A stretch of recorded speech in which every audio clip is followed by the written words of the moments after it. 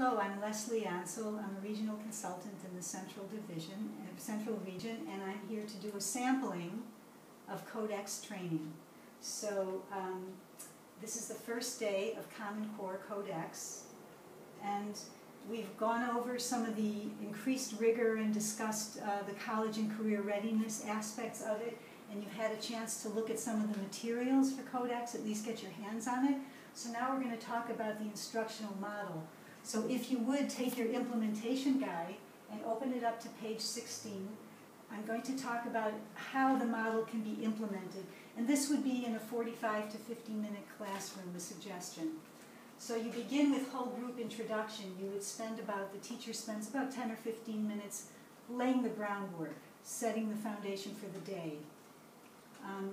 Then there's a half an hour of very flexible instructional time, which the students can work in small group instruction, and we're going to talk about these icons in a few minutes, or work in pairs and or individually, but this is about a half an hour out of a 45 to 55-minute time period. And very flexible based on student needs and so forth, with grouping students and so forth. And then, at the end, a 5 to 10-minute wrap-up by the teacher where everybody comes back together.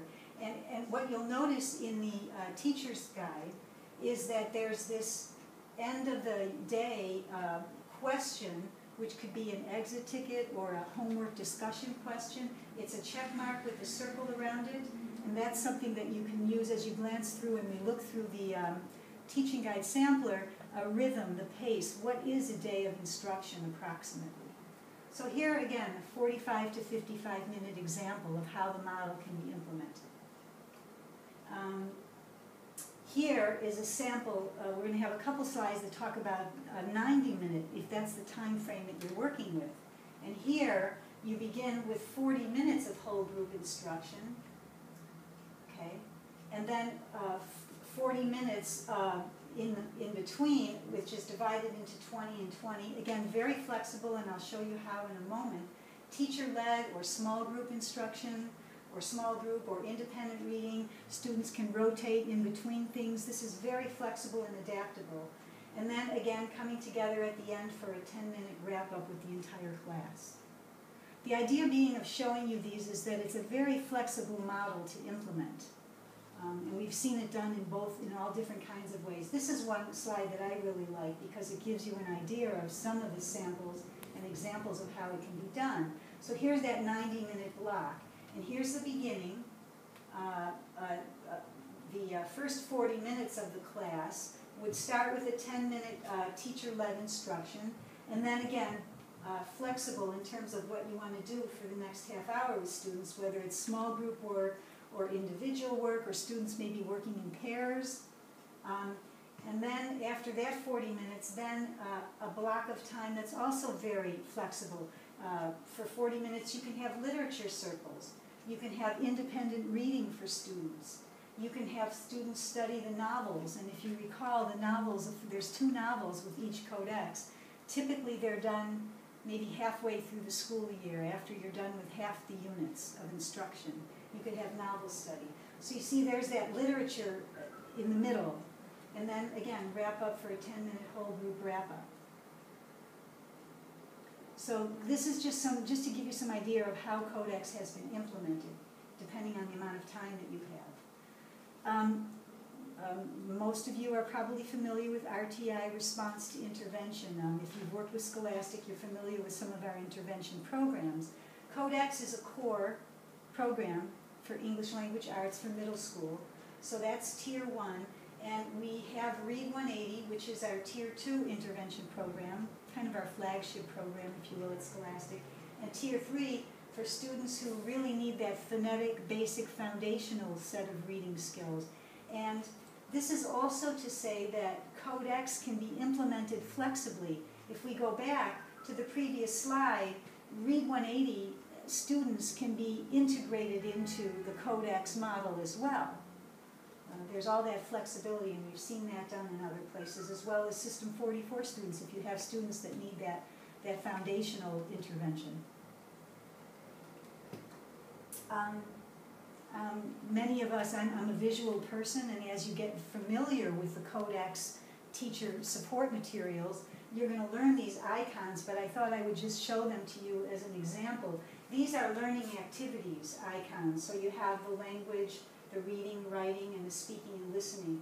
And they're color-coded. So you're going to find reading, those texts are always blue, and writing is always green. And as you get familiar with your teacher's guide and so forth, you're going to learn these icons, and they're going to help you navigate through things kind of quickly. These are skills and close reading. Again, here's the writing, and then there's that circle with the check mark in it that demarcates the end of a day of instruction. So just running through what these look like. These are close reading and multiple reading, as we talked about with the increased rigor of college and career.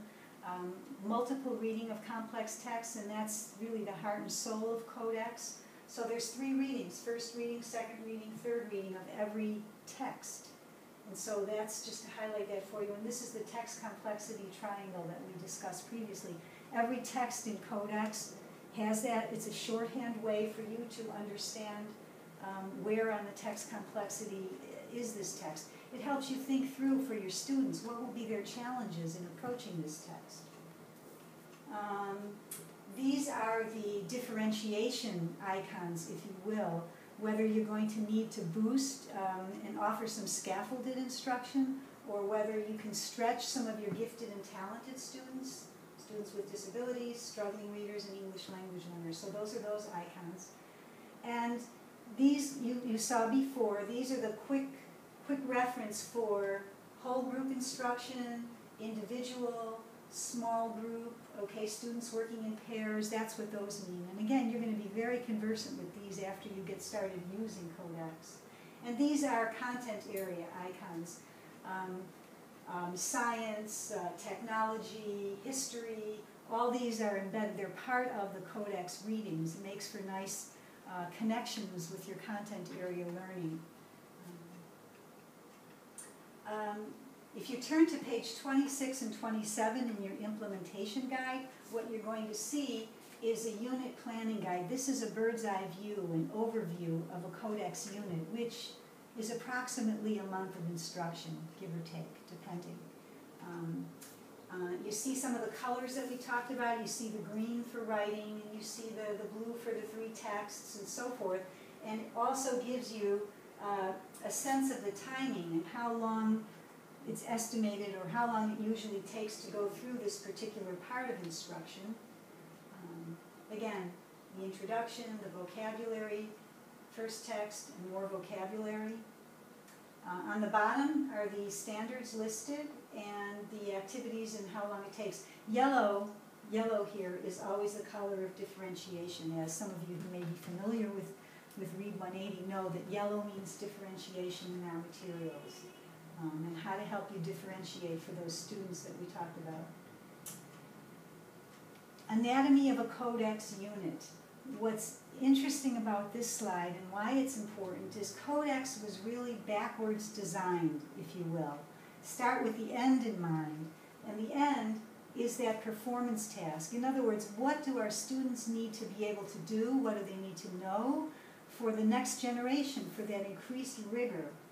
And that is that writing performance task.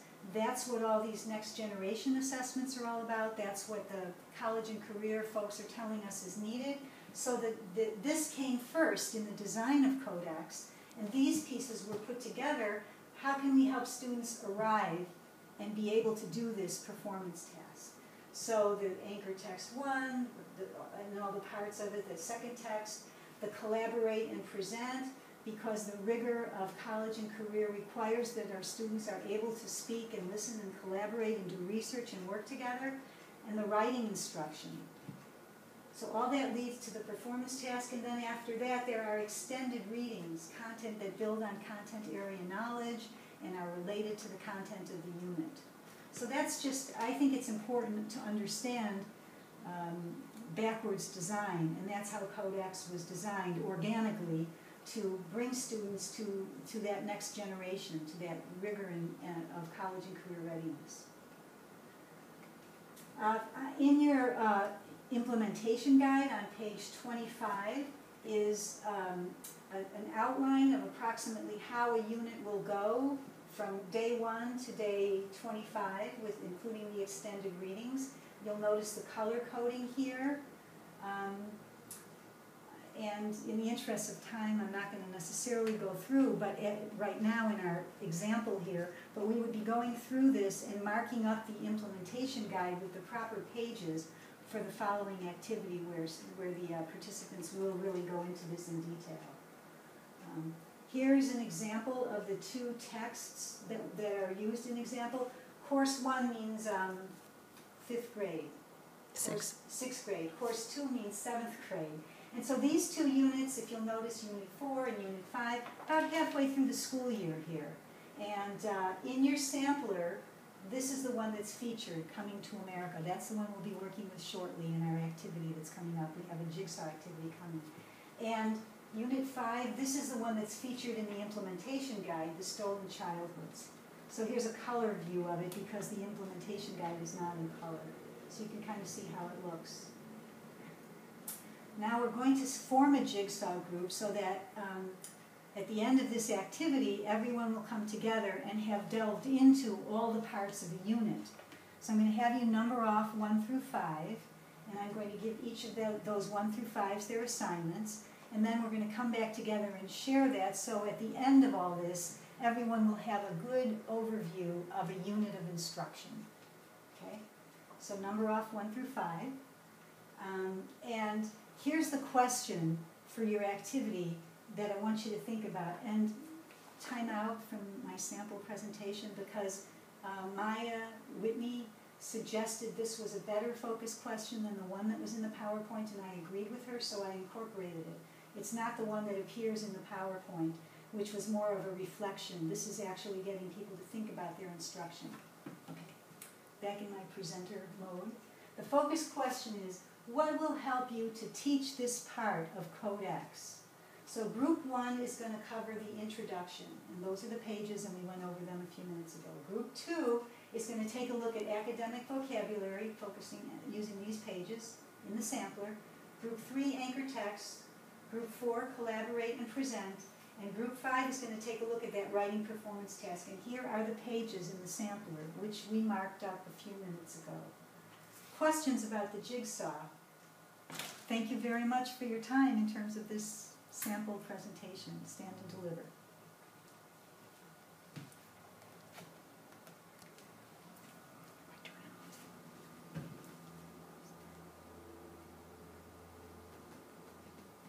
Did you press that? Yeah.